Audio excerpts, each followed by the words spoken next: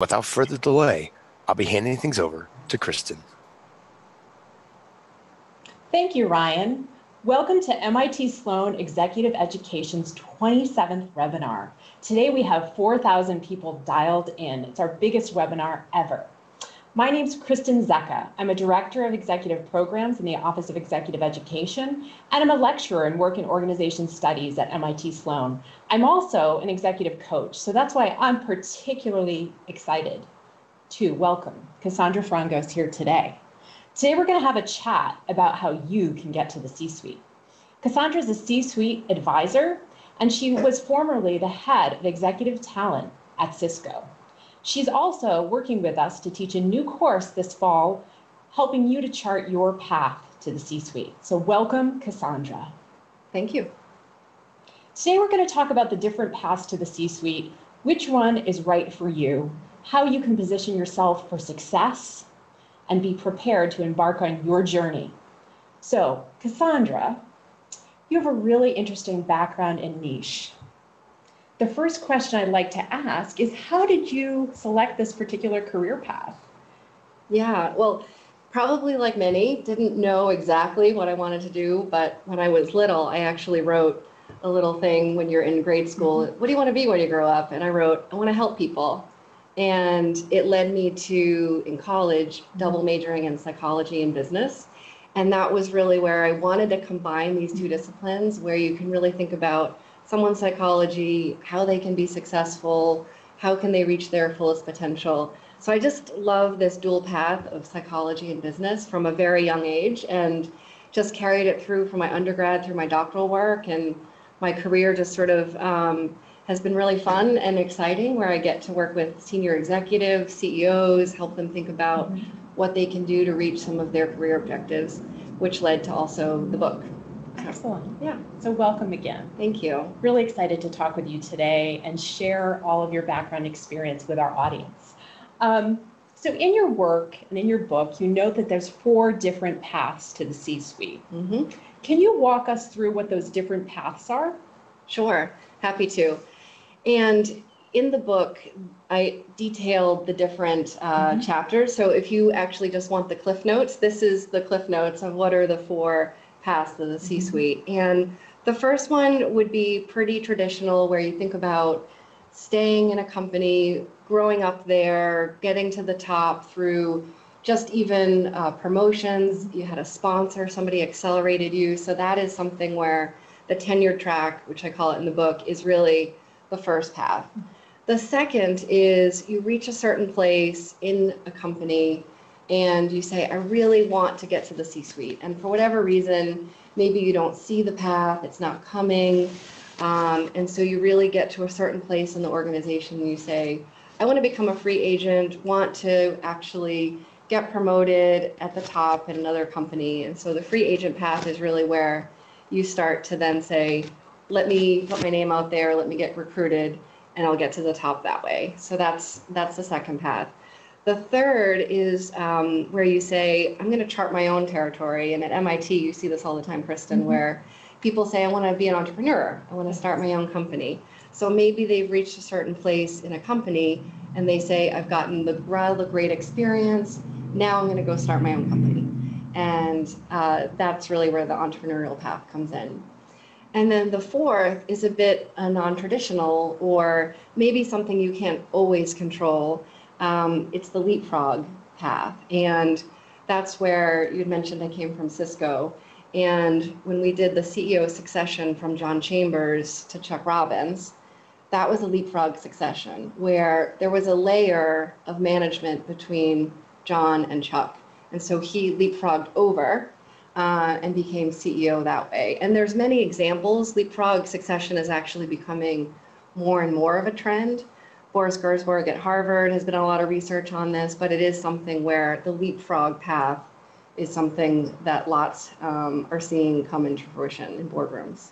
So the leapfrog is becoming a trend. What is the changing landscape in the C-suite? Yeah, so the changing landscape is a lot of flatter, more dynamic organizations. A lot of CEOs are looking at how many direct reports do I want?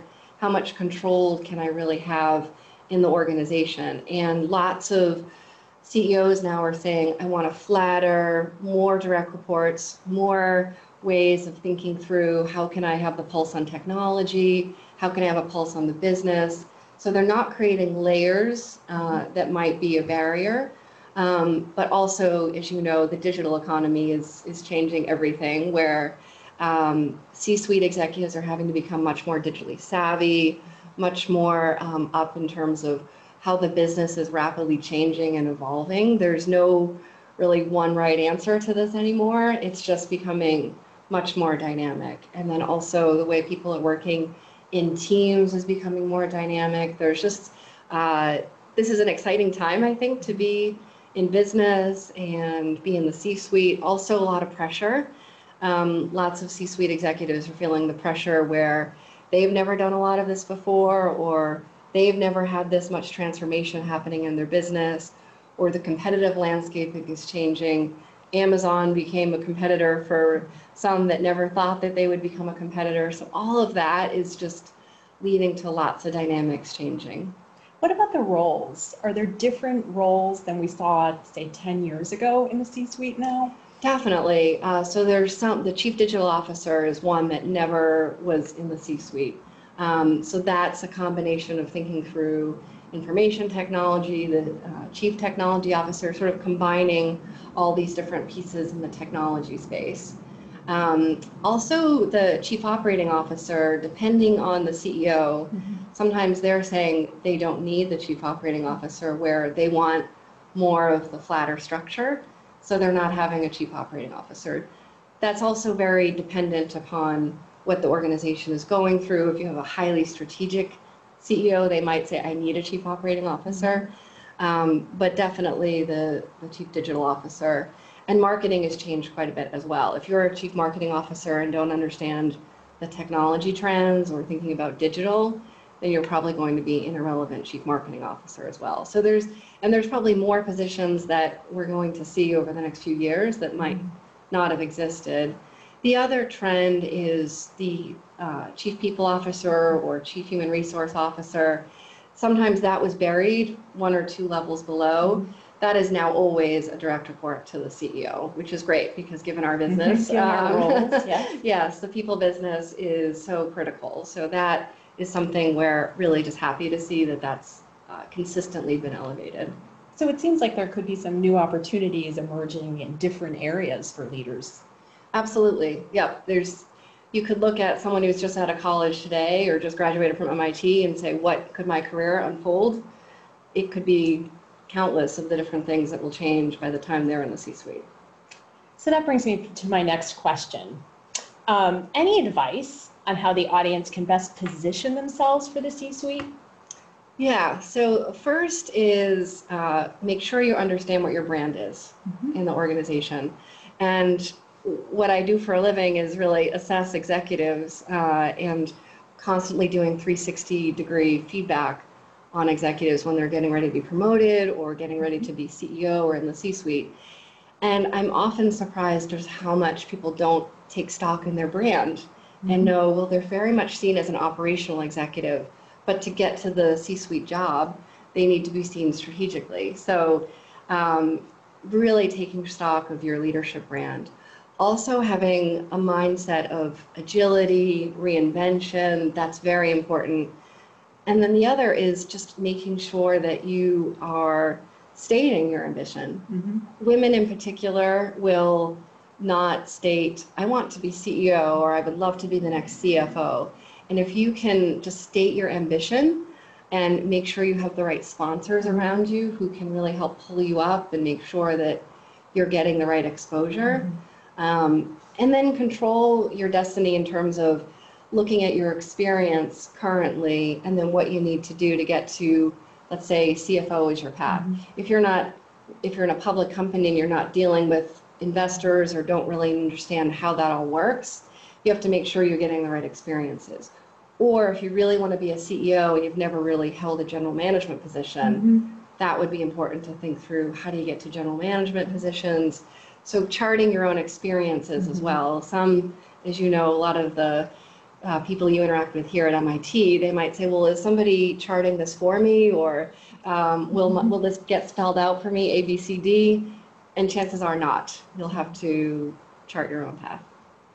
So you're having 360 conversations with lots of executives who are coming to some new realizations about how they're being perceived in the organization. What type of advice do you give someone when their brand isn't what they thought it was? How does someone change their brand? So it's being very deliberate and thoughtful about changing their brand. So if you're going from, let's say, we'll pick an easy example. If you're going from being seen very operationally and you want to be seen a bit of a blend of strategic and operationally, making sure that you're getting those experiences so that you can re-alter your brand and ask for help around you. So if you've got a few trusted sources that can help give you feedback, or you can take your own pulse of, well, how am I being perceived 6 months later, a year later, year and a half later? Just know that change in your brand doesn't happen overnight. And that has to be very thoughtful and deliberate, and making sure that you are rounding yourself out to have that brand change that you're looking for. And being very explicit with people. When you see me doing something that's too operational, or if you see me doing something that's not on brand that I'm trying to accomplish, tell me. So feedback is a big part of the process. Definitely, yes. Yeah, if you don't get feedback, some executives who don't end up in the C-suite, they don't value the feedback as much, or they say, I haven't necessarily sought after the feedback. That's always a question that I ask in my work at Spencer Stewart, is asking at the end of the assessment, so what do you see as your strengths and development areas, or what feedback have you gotten lately? And sometimes they'll say, I haven't gotten any feedback in a long time, or I'm not really sure what people would think, or I'm not really sure what my development areas are. That's usually a red flag. Okay, so that brings me to my next question. What are the factors that enhance or detract from one's chance of success in the C-suite? Yeah, so if you think about enhancing success, I've used John Chambers as an example already, but if you think about his success, and this is very well documented, and he will talk about this openly, so I'm not sharing any of his secrets, but he said that what was helpful for his success is he reinvented himself every 2 to 3 years. So he would really take a look in the mirror and say, I don't know that I've done enough around understanding the global economy. And so let's say 15 years ago, he went on this crusade to really make sure he understood global economies. Now, after he's left Cisco and had a great succession story and has had great success, he's helping startups around the world. So he's continued that reinvention of himself and made sure that he stuck with what is he trying to do in terms of his own learning and growth. The other attractive piece to making sure that you can get to the C-suite and also make sure you accelerate your path is knowing the right team to have around you. So if you have strengths in operations and you might need a visionary strategist, make sure you have the right team around you. And someone that you and I work closely with, Duncan Semester, he'll always say he's a great strategy and marketing professor here at MIT. When he teaches strategy and when he helps executives think through how to get even more strategic in their own leadership, he'll say, none of that counts if you're not a great communicator. And if you're a great communicator, that's a lot of what the C-suite job is you have to take that enterprise view. You're thinking about how do you communicate with all different stakeholders. You've got employees, you have shareholders, you have investors and analysts and customers. So thinking through accelerating your own career path by really investing in your own communication capability is important. And then the detractor, the second part of your question, is if you have too big of an ego, or if your ego is not in check, your earlier point of what's changing in the business world, what's changing with the dynamics, there's not a lot of room for large egos anymore. No, we're certainly seeing at MIT, when we are teaching leadership, we're talking about cultivating and coordinating organizations and helping organizations moving away from a top-down traditional structure that's been ingrained in the past. Absolutely, yeah. And there's all kinds of research now of to get CEO or C-suite, you have to be really comfortable saying, I don't have all the answers. Because a lot of times there's lots of research where first-time CEOs are actually very successful because they're willing to admit, I don't have all the answers, or I'm just willing to say, I don't know that, and so I'm going to get the right people around me to make sure they know it, or they're humble enough to say, I'm just not sure. And that's often where we find if you have a CEO who got to the position, but they had too big of an ego, chances are they didn't stay there. And I just assessed someone for potentially CEO a couple weeks ago, and he said, I'm fully formed, I don't have any development areas, I'm ready. And most people don't really have that answer, that they always think there's something that they need to learn. Okay. So how did you coach this person? Yeah. So I'm having his feedback session shortly, and what I plan to do is just really have him think through what does he need to do to really evolve his own leadership. And if he truly is, I don't need to learn anything, or I'm not really willing to reinvent myself, I'll just give him some data and give him some facts of that might not be your formula for success as you think about your trajectory to CEO. And we'll see how that goes. Yeah. What are the other detractors? Other detractors is being one extreme to the other. So I've talked about this a little bit in our conversation thus far, where if you're too strategic, absolutely too strategic, and you just can't figure out how to operationalize an idea or bring operations to the forefront in your own thinking, that can be a detractor. Or on the flip side, too operational, not thinking about the strategy enough, that can be a detractor as well. And then others can be if you're not willing to make some key decisions. We've all seen, in a lot of you on this webinar today, you've probably seen a leader who they weren't quick enough in making the hard decisions, or they were not willing to make some of the tough decisions. And people decisions can be the hardest, and if you're a good leader, chances are those are hard. And I've never heard a leader say, I wish I kept this low performer in the position longer. And it's just something where to move on a decision, or even a business that might need to be divested, or a tough decision that just is unpopular, but you know it's the right one, but you've taken too long to make it, that's another detractor in the C-suite. Okay. So to enhance the possibility of getting into the C-suite, be open to reinvention, learning, creating a new you as you need to, as you progress through your career. Knowing yourself well enough to know who you need to put around you on your team and how you build your team. Having a good balance of strategy and operations. These are all things that you need to think about. And not having a big ego. Yes, absolutely. Do you have any tips for us and for the audience from current CEOs or executives that you're working with that you can share? Yeah, I think along with this reinvention theme, one CEO that I know, he finds a research topic every 6 months. And so it could be what's happening with Internet of Things, or what's the latest in terms of management disciplines in the digital economy. So he's really kind of constantly thinking about how to learn, how to grow, and areas and topics that he's interested in. So that's one. Another is, there was a great Harvard Business Review article on how CEOs manage their time. And as we all, and everyone on this webinar probably struggles with that as well, of how do you manage your time when there's more and more information available than ever, and time is not endless. So thinking through how you're really going to manage your time is another tip that one CEO that I work with has, just even blocks out, I need to have some think time. I know I need to walk the floor. And so he block off time to walk the floor and make sure that he's connecting with people. The other is get out of your comfort zone. One CEO I work with, she's naturally introverted.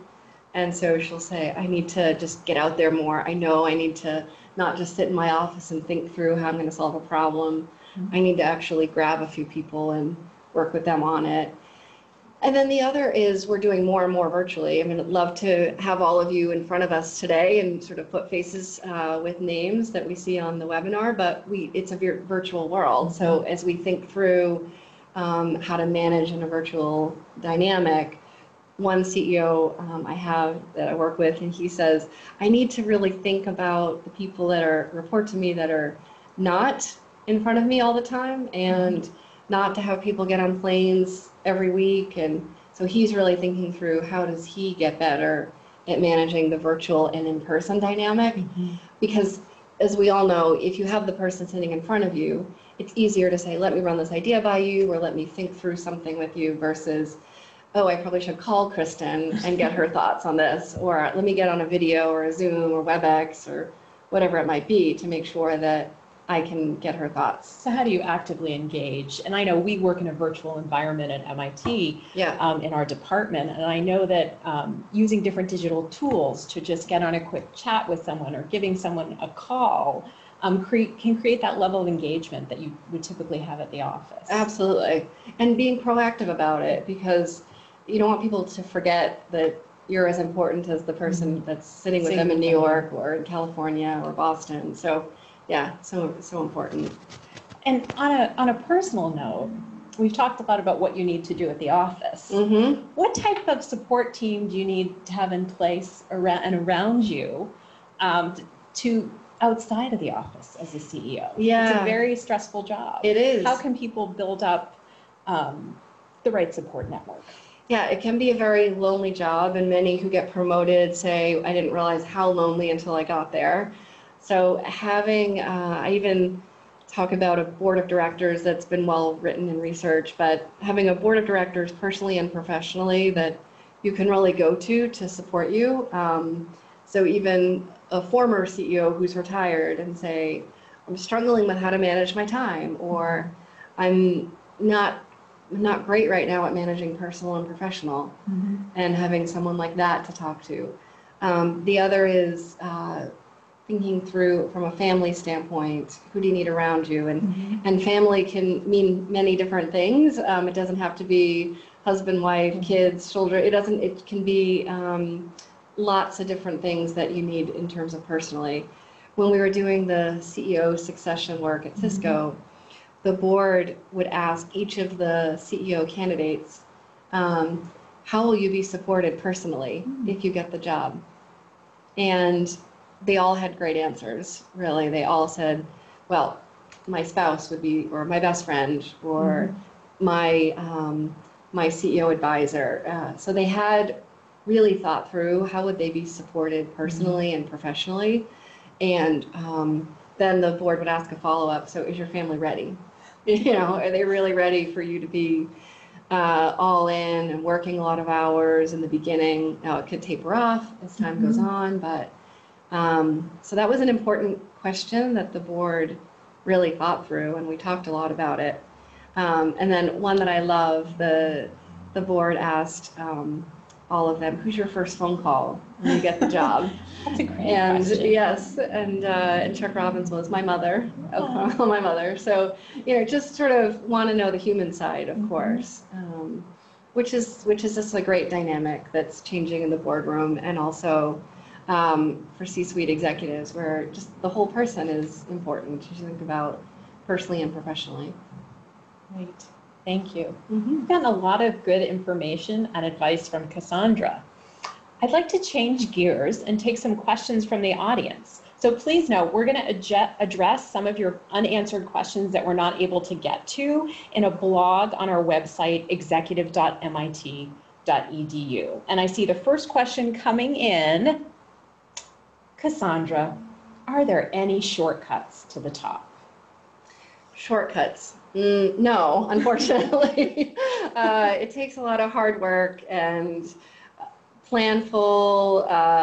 You know, I get asked this a lot. Of, you know, is there anything that I can do to shortcut things? Could I just get promoted to CEO right now? And unfortunately, there's no real shortcut. It takes a lot of perseverance. When you've been turned down for the promotion a couple of times, that doesn't mean you're not going to get to the top. There's some great C-suite executives that I talk about in the book that in a private moment, they'll tell you that they were turned away for their promotion a few times and they stuck with it. They worked on their development areas, or they didn't get the dream CEO job, but they got CEO somewhere else.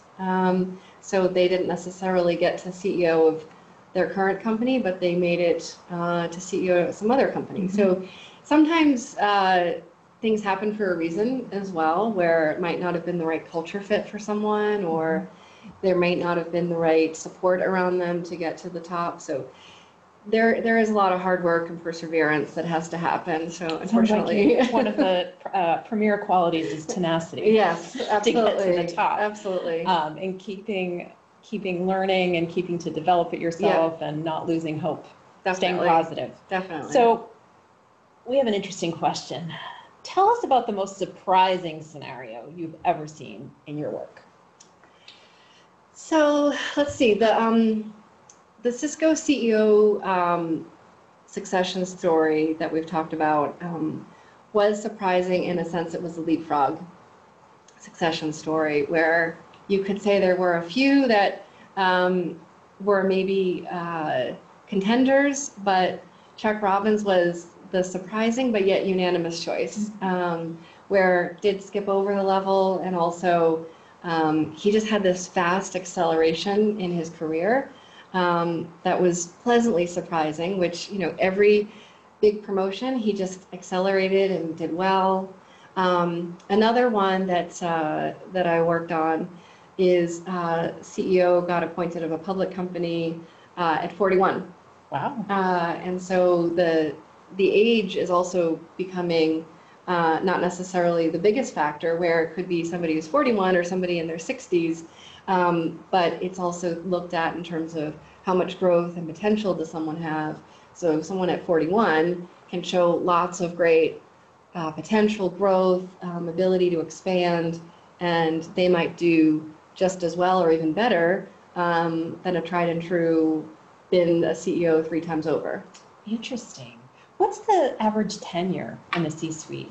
So there's some new research that's coming out that Spencer Stewart just did, and actually, if someone's been a CEO over 10 years, the performance of the company gets stronger.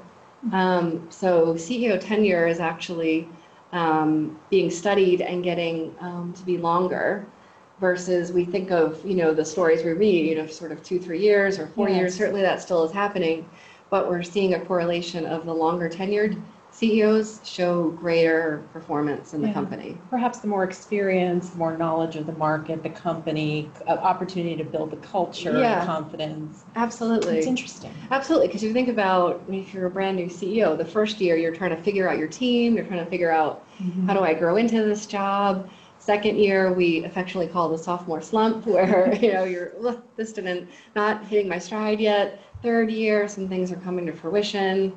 Fourth, fifth year, you're hitting performance, and then the market changes or the market crashes, and then you've got to reinvent.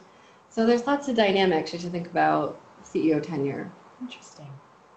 Another question from the audience. So once someone gets to the C-suite, how can they stay there? Yeah, so that depends, of course, on the situation, but the biggest mistake is once you get to the C-suite, and maybe there's some that are in the C-suite that are on this webinar, don't sort of relax and say, great, I made it. I achieved my dreams. I'm here in the C-suite. You have to constantly be taking stock of your brand as well. There's many that you've probably seen in your companies where you've seen the C-suite executive get there, and then they lost track of their brand, or they weren't making changes fast enough, or to the conversation earlier, they didn't make some of those hard decisions in the first year, and so they were really lagging in terms of the change and the performance of the organization, or they were too loyal to some people and they really needed to evolve and shift. So main point is, don't just because you've made it say, great, I can relax. There's lots of turnover that happens in the C-suite, and a lot of it is because people got there and didn't necessarily think about what's the change agenda I have to accelerate? What do I need to make sure that I am doing to reinvent myself? How do I stay on top of the digital trends? So there's lots of dynamics. So just, I would say, just because you got there, don't say I've made it great. I can go home now. Okay, thank you. Mm. Before we wrap up, I have one last question. What's the one thing a leader needs to do before embarking on this path to the C-suite? Yeah. So in order to get to the C-suite, it takes a lot of work, and you really have to make sure that you want it before you spend your whole career striving for something that you realize maybe I don't want it. And at the end of the book, I talk a little bit about that, but it's really making sure that it's what you want, because maybe, which we see at MIT, you see this all the time, someone who loves being in the details, someone who loves the technical track, and actually the general management track may not be as exciting, but for whatever reason, they keep shifting their career to the general management track, but they love the technical track. So just make sure that you really want it, and it's what you're going to love, because we spend a lot of our time at work, and so you really have to love it. You really have to want it, and make sure you want it for the right reasons, because there's lots of executives where they put themselves before the company, and that is also something that doesn't get you the great success. You want to put the company above your own self-interest as well. So you care a lot about MIT, and so you're always thinking through MIT strategy. Does this fit? And then you think about Kristen. So it's just a matter of making sure that you're got the right level sets and that you really want it for the right reasons, not just the title, because the title can be taken away. So it sounds like, you know, to really want it means that you want the responsibility that comes with it.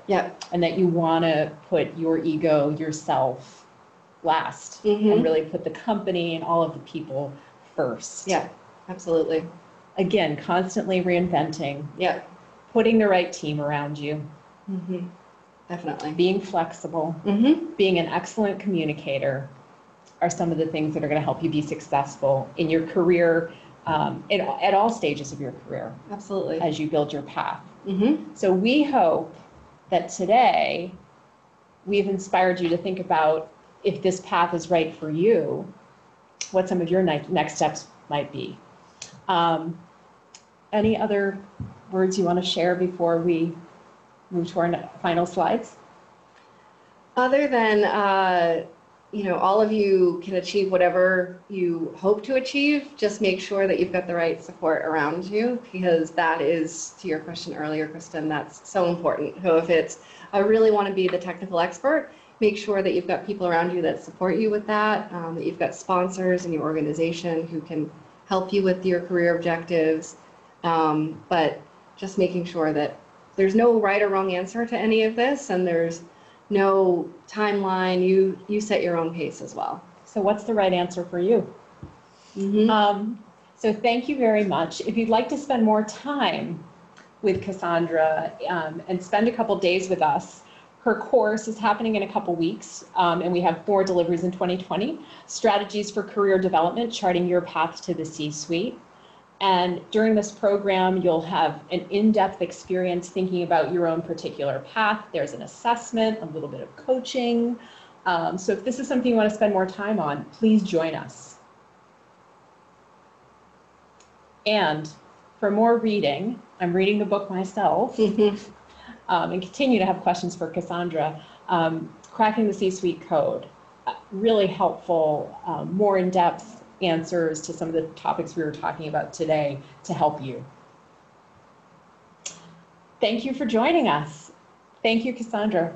Thank you. Thanks for having me. Thank you.